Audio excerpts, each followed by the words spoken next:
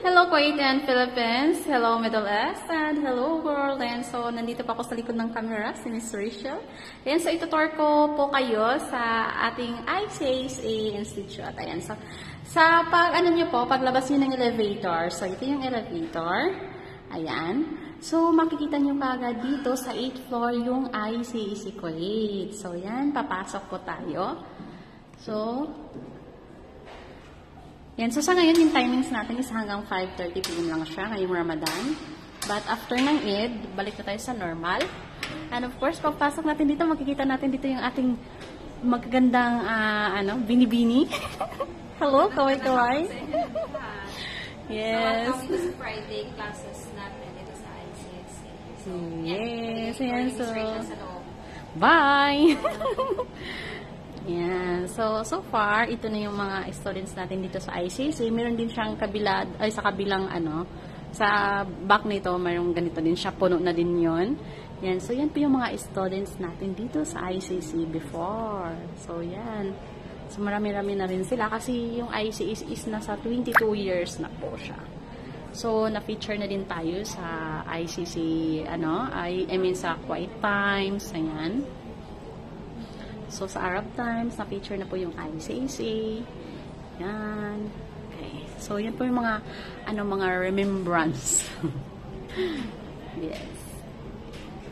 And so, of course, ito yung classroom natin. Sa face-to-face classes ng Computer Secretarial, AutoCAD, Graphics, SketchUp, Multimedia and Motion Graphics. Yan yung sa mga flexible schedule. So, ito yung classroom natin.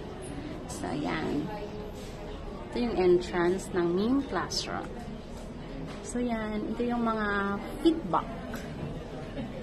One lang siya sa mga, sa mga feedback sa mga students.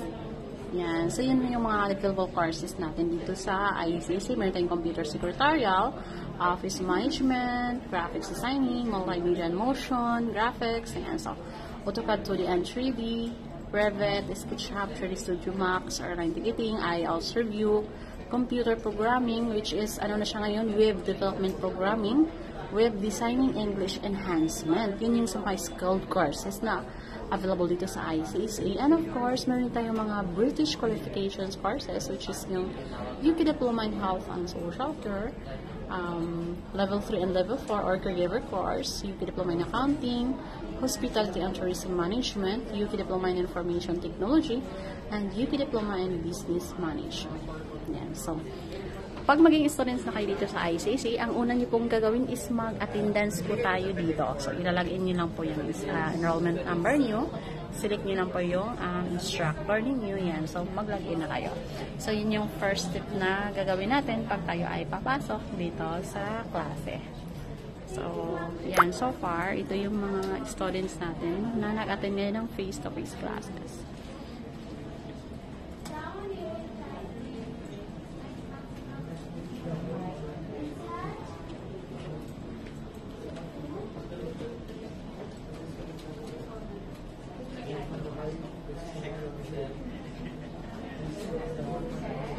So, ito yung sa AutoCAD. Yan. So, gumagawa sila ng draft plan.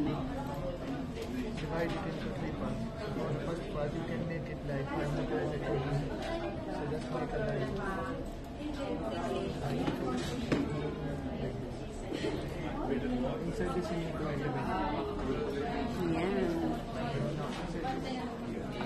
Yan, so dito naman is yung Computer Secretarial. Gumagawa siya ng format ng memorandum.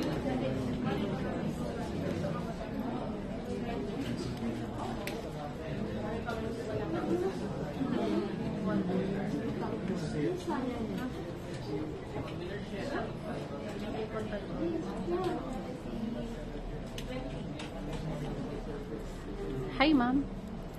Hello. Anong ginagawa niyo ngayon? Nasa exam kami sa Excel simple form. Simple form. Magay ko lang. Hi. Sa Microsoft Excel kayo.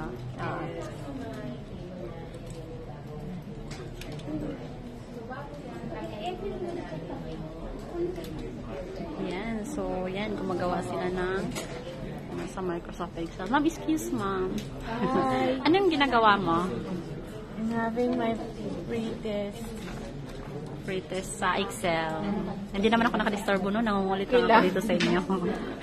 Ayan. So, yun yung sa Excel. Pre-test. Pre-test daw, pre-test. So, perfect na yan. Hindi pa. Striving. Ayan.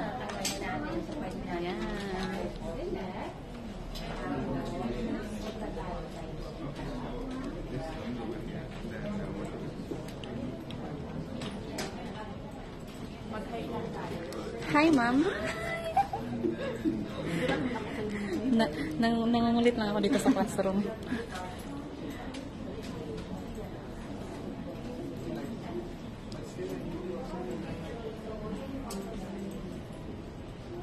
Hi.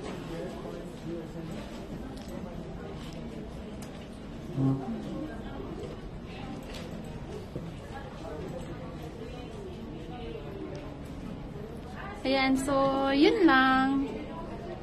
Yun lang yung, quick tour natin dito sa ICSA. So, ito yung sa, sa Sport Fest last year. Ayan.